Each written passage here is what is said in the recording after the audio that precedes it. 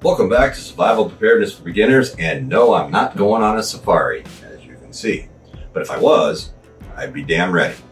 Now this is why you need to be ready. So you can get rain, snow, sleet, freezing rain, blizzards, whatever it may be, you can get it all right? But if you have some way to keep yourself warm and dry, and you have an emergency pack with you at all times in your vehicle, especially if you are traveling, you have a very good chance of survival. And when it comes to survival, doesn't matter what you look like. A baseball cap would be good. A knit cap would be good. All right. But if you're stuck out in the elements, you want something that's waterproof. Okay. And the sides will flop down on this bad boy here. Okay. And then they just snap right back up into place. And it does have the sunshade in the back, but it also does keep all the elements and everything off the back of yours, so it doesn't go down your jacket, your coat, anything that you're wearing. First thing out of the bag, right up top. Rain gear. Now you make sure you have a good rain gear in your emergency pack that you're going to be taking with you. But if you can throw this stuff on over the top of what you're already wearing, that will be a bonus, and that will keep you warm and dry. And that is the whole key. A tarp. Well, at least you have some way that you can pitch a shelter to try to get out of the elements. Sleeping bag. You can get them, they're real compact like this. Having some way to keep warm if you have to lay down on the ground or something like that. Now you want some way to cook, all right?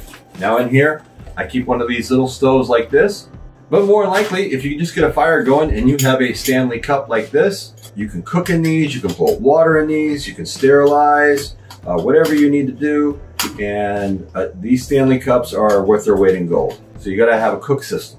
In the bottom one down here, I'm not going to pull them out. I have a change of clothes. So this way, if my clothes do get wet, I can take and change into my regular dry clothes.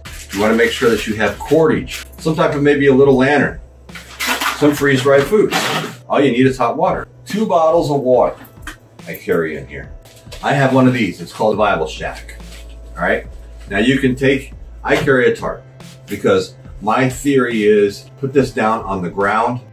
Now we come into the secondary pouch. Now this is a 60-liter pack right on the top.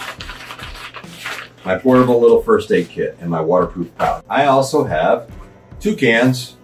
I have chili with beans and some beefaroni. They both have the pull tops. Get yourself the Army issue, the old style can openers. Bank line, this stuff is great I don't leave home without this stuff. Always make sure you have bank line because that stuff is so strong, it'll hold anything. I also carry a knife, and inside this thing is a huge towel. And this way here you can help dry yourself off. I have this little pouch on the top. I'm not gonna pull everything out, but there's a toothbrush, there's Q-tips, there's some wipes, there's soap, a little bit of everything. This way here, you don't know what's gonna happen. I carry 3 sticks of fat wood in the very bottom of that bag right there, all right? Because this is really great to get a fire going. On these side pouches, this one here is basically just fire starter. I have my cotton balls that are soaked in Vaseline, which they, one spark, boom, you know? I have a box of matches. I have some more fire starting stuff, Bic lighter, you know, all that kind of stuff. On this side, a map of my area. I also have a Write in the Rain notepad that I've talked about in several of my videos. Flashlight, more cotton swabs, you know, just on the chance. Fire steel, multi-tool, you know, all that kind of stuff. We've got a little bit of everything in this pack.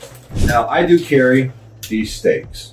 Now, you don't have to carry stakes with you. You can make your own out in the woods. Now, in this pouch here, I'm not gonna pull all this stuff out. I'm just gonna tell you there's just a ton of cordage. I have some way to sharpen my knife. You know, you just never know how much cordage you may need. So I do carry extra with me. Everything in a nutshell. So you say you wanna get a small pack. All right, you don't have to have a big pack like this. You don't have to have that. You can have a small pack. This whole pack fully loaded weighs about 23.5 pounds. But you wanna make sure that you have either a blanket, a sleeping bag. You could get away with just doing a survival shelter because this will build you a shelter. You will still need some type of a cook system, although you could eat this right out of the can. But if it's ice cold, it's probably not gonna be that good. a cooking system, so you want to get maybe one of these little Stanley pots. Make sure you have a knife, you know, a good sturdy knife. And the most important thing you want to make sure that you have is a first aid kit. So you could really whittle this down. You do want to make sure that you have a change of dry clothes. I would also suggest making sure that you have rain gear and a hat, whatever kind of hat that you would like. Make sure that you stay warm and dry. Also suggest in your pack that you would have either waterproof matches, a Bic lighter, something of that along that lines, because this way here you have some way to start a fire if you needed to. All right, hopefully you wouldn't need this kind of stuff, and maybe, you know, somebody can find you and everything else, but you never know if it's a real bad storm, a blizzard, or whatever else. There's probably not going to be a lot of people out on the road. And if you were just lucky enough to get stuck in it and you're sitting on the side of the road, well, eventually either you're going to have to make a decision, you're going to have to leave, or you're going to sit there and wait it out. But if you have some of this stuff, you have ways of survival. Now, if you were stuck, maybe you had to get out of the car and start a fire to cook up your water to eat your dehydrated food. Maybe it's something you just always want to have in your vehicle. You know, a lot of people, maybe they don't want to carry it with them all the time. You know, I could understand that to a certain point, but if you're going to be doing a lot of traveling or something like that, especially if you travel with your job or in that situation, like I've been saying, having an emergency pack with you in your trunk, you know, nobody can see it. And this way here, if something happens, you can survive. And don't worry about what you look like, you know, pick you out a nice funky hat.